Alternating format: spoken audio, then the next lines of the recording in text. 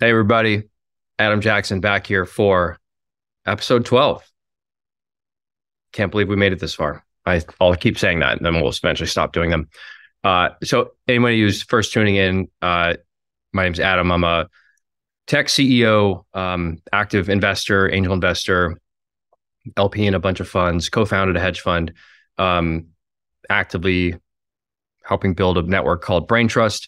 And I'm doing these podcasts every week, maybe every 2 weeks, with the goal of telling stories, lessons learned, usually the hard way, trying to, share some knowledge and some experience from, being an investor and a tech CEO, especially in this really difficult time, for other people working in tech or investing in tech. Hopefully, people find it useful and getting a lot of good feedback that people are. So, wanted to thank everybody who attended last week. We did our first live episode with Elena, who's our general manager of the professional network on Braintrust. And we did it on LinkedIn Live, and it was awesome. Videos up to 10,000 plus, I think, and growing. Really, really fun. We'll probably do more of those. So thanks for everyone who came on and attended that one. So in today's episode, it's going to be totally different. I'm going to go through my phone and show you everything I read and watch and listen to and talk about sort of how I gather information and learn. My job requires me to kind of understand where the economy is going and help steer the ship based on these things and follow, obviously, the deep technical stuff, crypto and AI that we work in every day. And a lot of people ask me about like what I'm reading or watching or whatever, and I'll show some things that are not just work related but leisure, because sometimes I just hate computers and money so much that I have to watch something that it doesn't involve either of those things. So we'll cover some of that too. So I'll start with podcasts. Podcasts are just the number one source of information for me. I use both. I use the Spotify app, which is amazing. Also, this app called Pocket Casts. It's good UI.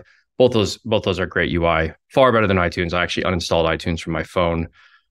So I'll go through kind of like what I try to listen to every day and then every week. So every day, like the Wall Street Journal podcast is just phenomenal. It's like 20 minutes a day. The team that does those, they're usually like kind of built on stuff the paper does, but so high quality, always interesting. Tech, business, politics. It's money and power, I think, is what they talk about. So, the things people like. And then Marketplace from NPR. These guys, so they've been around forever. Kai Rizdal, Molly Wood. What the reason I like this show so much, and they run them daily, is they are master storytellers on that show. And I've popped on there a couple of times for features or whatever. There's like, it's like high budget, high quality, like very, very succinct way of explaining complex things. And so I more learn like how to be a better storyteller from them than I am actually learning from the content. As one of my friends once said, it's the business show for people who hate business, which is amazing, right? It's like if you can explain these kind of Byzantine things in a way that people, regular people would care about them, that's really valuable. They're the best. They do a great job. Moving on to things I try to hit every week. The Scoop with Frank Chaparro. Frank does an awesome job. He's a sleuth, a really likable guy. One of the like most intelligent and funny kind of people in the blockchain space. I'm not just saying that because I've been on the show a couple of times. He like legitimately does great work. Epicenter, which is probably a little known one. It's very engineering focused. It's highly technical, but almost all of my kind of deep discovery of new deep technologies in the blockchain space comes from Epicenter. Then of course Laura Shin, excellent show. She's the OG. She kind of started content creating in this space. Shared on her feed is something called the Chopping Block. There's four guys, Tarun and Hasim and Tom, and then Robert Leschner from Compound. And Robert's a good friend. They do, I think, once a week or something, like just they go really, really deep on the kind of news of the week in crypto, and it is real inside baseball. Those guys are incredible. I learned so much from that one. Then there's On the Brink from Castle Island. So Castle Island is a venture firm, and On the Brink is, honestly, like I say, with no caveats, like this is probably the best podcast in crypto. I don't know those guys that well. I went on the show a couple of years ago.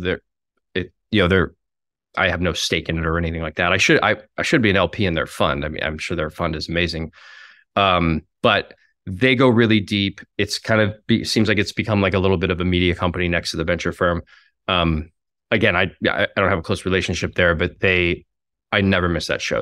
It's really, really, really well done. Then moving around a little out of crypto, there's Moments of Zen, which is a kind of a new show. I don't know those guys either, but they do a really good job. It's usually like long form debate. Eric Tornberg, I think, is the kind of the MC there. Logan Bartlett, who's a VC at Redpoint, I believe, has just become a phenomenal interviewer, and his content is fantastic. Great debates, goes deep with really interesting people. Then switching away from tech, Dana Carvey, David Spade have something called Fly on the Wall, which is just like them probably drunk. It seems like they're drunk. I don't know, but they're just telling stories about SNL, and I love SNL. Then there's the Making Sense podcast, which I'm sure most of you guys listen to. Sam Harris, he's just an incredible guy. His voice is so soothing, and he speaks so in depth on topics that we usually don't think about every day, and kind of really like makes you a little introspective and question maybe why you're doing what you do. It certainly does for me, and makes you think about things that you wouldn't otherwise think about. Then there's of course the All In podcast. I think that's like the most popular podcast in the world now, with four really interesting guys here in Silicon Valley, and my favorite is David Sachs and Chamath, debating stuff, and all four of those guys are great. I learned so much from that. They're somehow controversial sometimes, but who cares? It's such a wealth of information watching them every week. And then Tim Ferriss, a classic. I get all my book recommendations from there. You'll see later when I get to Audible. So and then longer form stuff, like really, really longer form, that I might not hit every week. The Acquired podcast. These guys are, they do like 3 or 4 hours on something, like everything you ever want to know about Taylor Swift, or everything you want to know about Coke Industries, or I might be making that last one up. I don't know if they've done Coke Industries yet, but they do really like very in-depth stuff, and it's like extremely well researched, and they're just incredibly thorough and entertaining and wonderful storytellers, and both just wonderful guys. Caveat, they have a fund that's invested in Braintrust. That's not why I'm mentioning them. They're legitimately great content. I'm also an LP in that fund, actually. And then Real Vision, which is a channel that talks about global macro trends, and they predict so many things accurately. And I'm sort of a global macro novice. It's just like a spectator sport for me, but they always have a great take on things, and just a wonderful team over there. I really, really love that content. And then Pivot, Kara Swisher and Prof G, they do a great job. They have great guests. If you ever want to know what the far left is thinking, you can peek over there and find out. But like even not political stuff, like they go really deep, and Kara is the best of the best. Obviously, goes very critical thinking.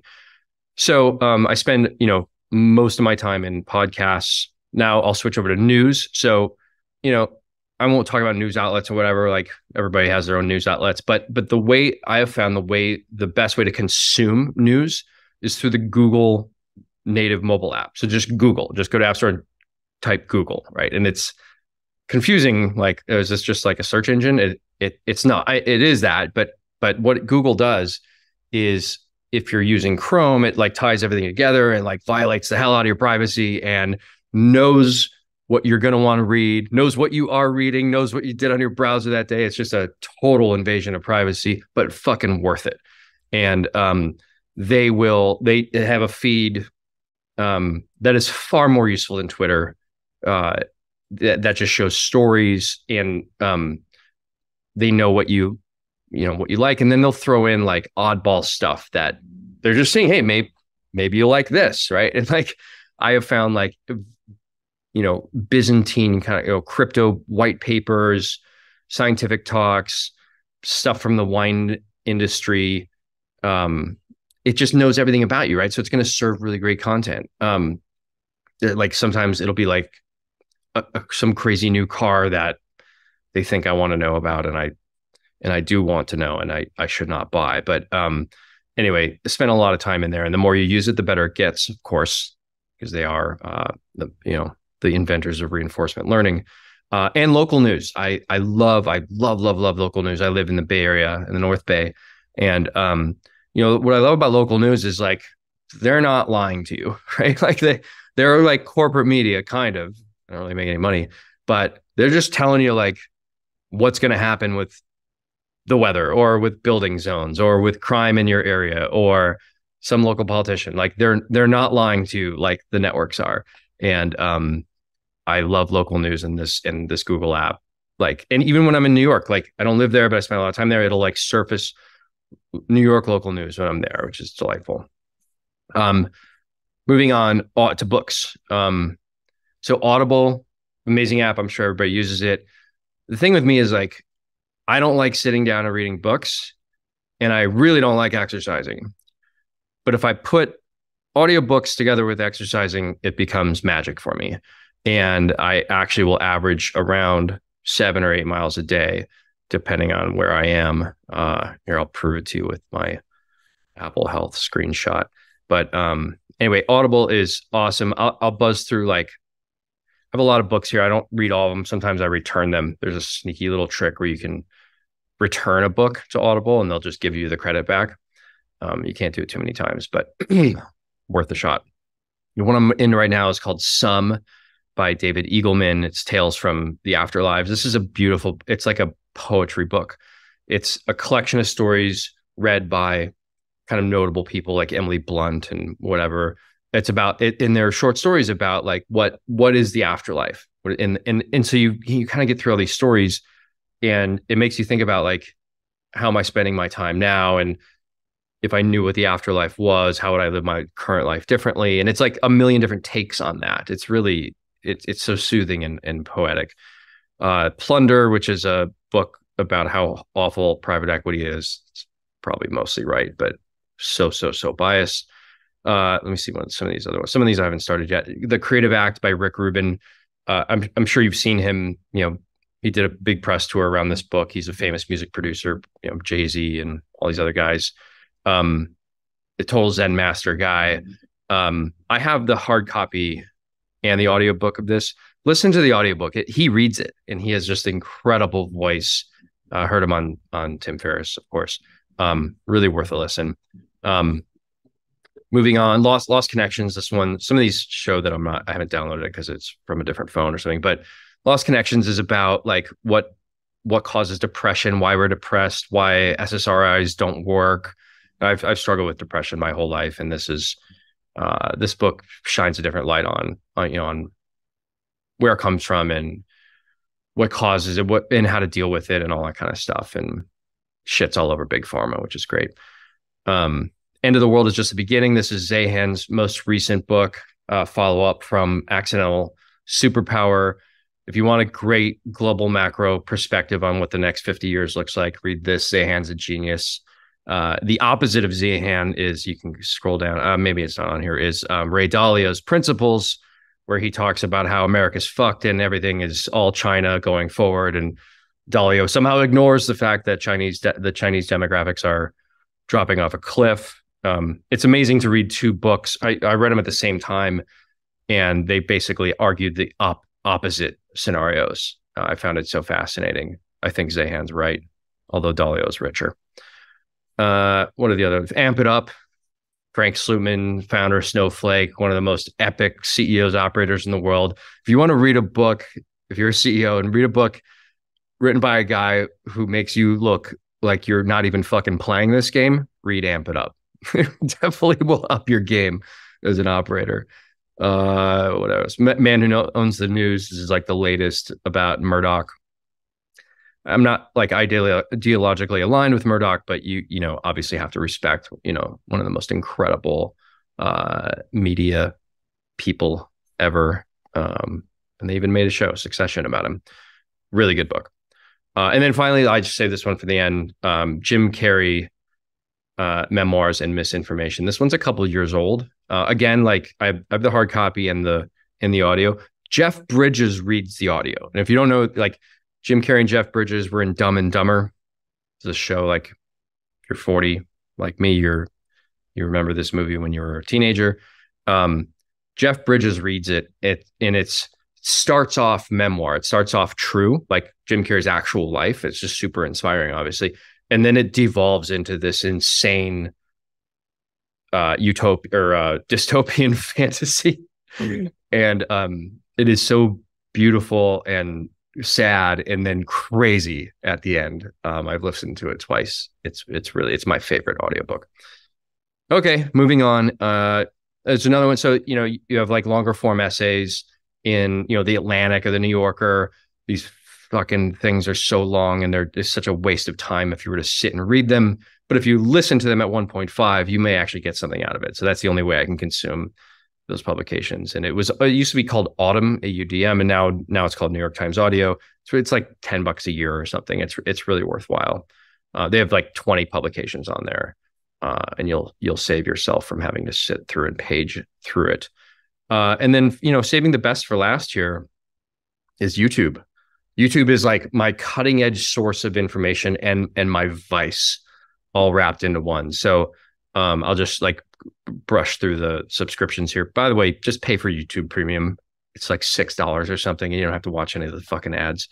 I'll say Bloomberg, of all the like traditional media brands, Bloomberg is they're just lights out amazing. They stream all their conferences. I just watched the New York Bloomberg Invest conference live for free last week and got to see, Druckenmiller and all these global macro guys talk about where the economy is going. Incredibly valuable. 60 Minutes, that's kind of shit. CNBC does an incredible job too, like for network media, kind of pivoting into telling the truth instead of barfing out lies. They've been incredible. Yahoo Finance is really cool. They're like long tail, right? Like I've been on there like 25 times. So obviously they must be long tail, right? Because who cares what I'm doing? But All In, I've talked about. Club Random is Bill Maher's podcast. He has a show on HBO. Obviously, that's really good. But, the writers are on strike and blah, blah, blah. So he just like gets drunk and high in his basement and talks to celebrities and musicians. And it's really, really good. Even if you don't like Bill Maher, I love him, but it's a great show. Same with Tim Dillon. Tim Dillon's like a famous, I don't know, like podcaster, comedian. He's incredible. He's like a YouTube sensation. A lot of people don't know about him, but really, really funny. Switching gears, Breaking Points is this is like I stopped watching network news and then switched to Breaking Points. Crystal and Sugar, they're younger folks. The show's really long. It's 90 minutes, but you can kind of skip through it. But it's like not corporate media. It's not sponsored. They're not lying to you. Then when they have a bias, they'll tell you. It's how I get kind of my mainstream news. You gotta kind of skip through it. But they're both fantastic. It's a great show, and it's like $100 a year or something to subscribe. Lex Friedman, I'm sure you guys know. I mean, he's like our generation's Charlie Rose. He's just phenomenal, unbelievable, high quality content there. And then finally, I want to end with a weird, like guilty pleasure kind of thing. Like my co-founder Gabe always makes fun of me about this, but like when I'm under a lot of stress and I just need to like chill out at night, and Xanax isn't on the menu, then I'm going to I watch these air traffic control videos where it's actually the real audio. So all the air traffic control is recorded, right, and published. And so there's these channels that will take the audio and then overlay sort of flight maps and whatever airport maps. And there's way more than you would think near misses at airports, US airports. And so they will reenact these, 787 almost hits a 777 on the runway, whatever, near miss at JFK. And now you know how this ends, right? None of them actually occur as crashes, right? Because we would have heard about it, and those almost never happen. But to hear the pilots and the controllers go back and forth in a very calm manner when it's really, really time sensitive, right? Maybe 30 seconds or 20 seconds until there's a collision that kills 1,000 people. These guys are the best of operating under pressure. And I sometimes think my job has a lot of pressure, and it does, but nothing compared to a controller at JFK trying to, make sure a 787 doesn't, slam into something else. And it's a real lesson of like context and keeping cool under pressure. I'm so inspired by those guys. And for some reason, just listening to that for hours at night calms me down. I don't know why. Anyway, not on the list, all the network news, cable news, ABC, NBC, CBS, all just bullshit, corporate fake news crap. It's just all like every year more and more those guys get exposed for just being not just biased, just straight out lying. So here's the future of media, right? Amazing. Anyway, thanks for tuning in. I hope you found this valuable. If you did, like, subscribe, share with your friends. See you in a week or two or whenever. Thanks.